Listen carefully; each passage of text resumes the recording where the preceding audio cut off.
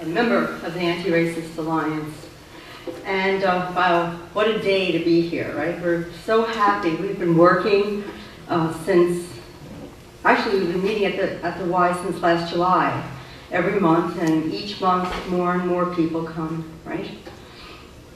I was asked if, of course I could introduce my dear friend, David Billings, but in addition to that, to give you a brief history of how it is that we got here today, and then of course to bring up everybody who made it happen.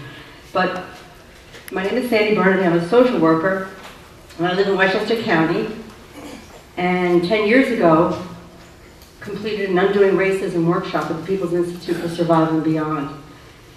And I, and along with other social workers, were baffled.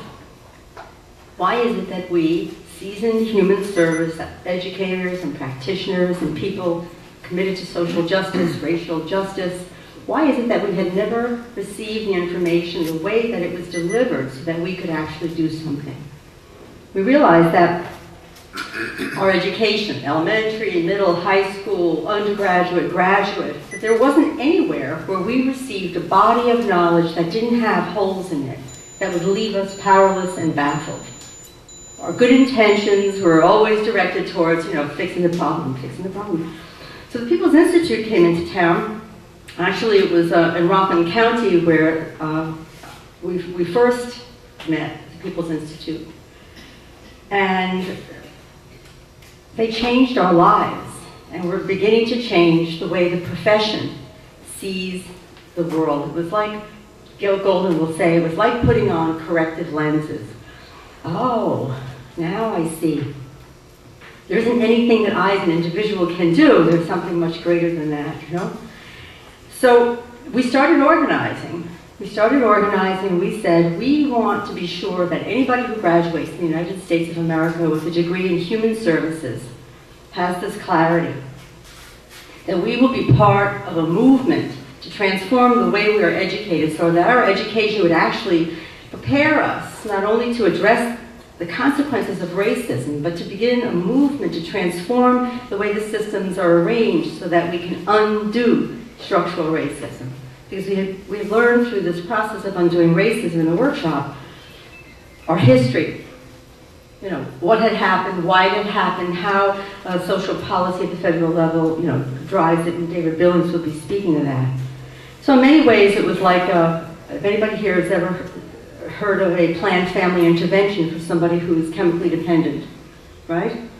All of a sudden there's this massive attempt to finally give you a worldview that's accurate. Everybody is there, all the pieces are there, and the chemically dependent person who's been living in a delusion all their days can finally see something, and in seeing something there's a possibility of recovery. And the Undoing Racism workshop was like that.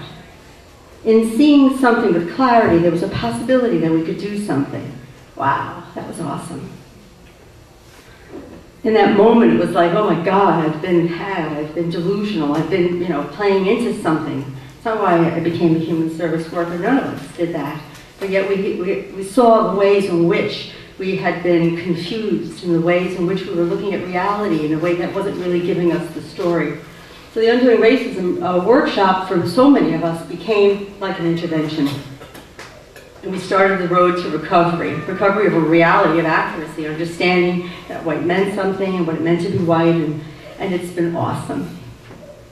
The people who we meet in our journey are incredible people. Everybody is well-intended, but when we hit racism, it's kind of like people gulp and don't know what to do about that. That's always the issue. What do we do about it? What do we do about it? Well, we know what to do about it. When we work as a collective, we get strong, we get human, we get happy. We cry and we laugh, and at least we know where we're headed. There's a roadmap that is at least pointing in the right direction.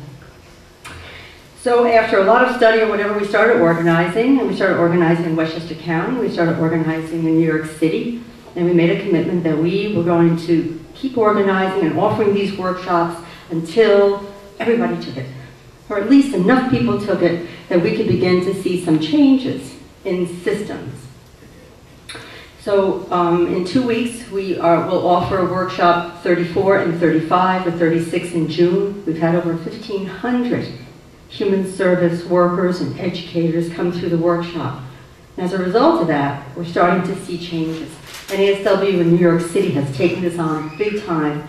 And we know that NASW here is sponsoring this event, and we're moving to really build a movement by bringing in people. So we started organizing in New York City, we started organizing in Westchester County, natural. It's only natural that we come to Fairfield County. It's only natural that we be here to reach out to the social work body and bring in everybody. So I'm saying social work, but really it's human services. Anybody who touches a human being needs to undo racism, right? So I don't want to be exclusive, even though by profession I always default to social work, so don't feel excluded. I say that we've met extraordinary people, and I would like to, before I introduce David Billings, right, would like to ask the organizers in Fairfield County in Connecticut to please come up so that we can all be together, and you can see that it takes a village to make something happen, and see who's right in your midst who has a commitment to undoing racism. So would you all come up, please?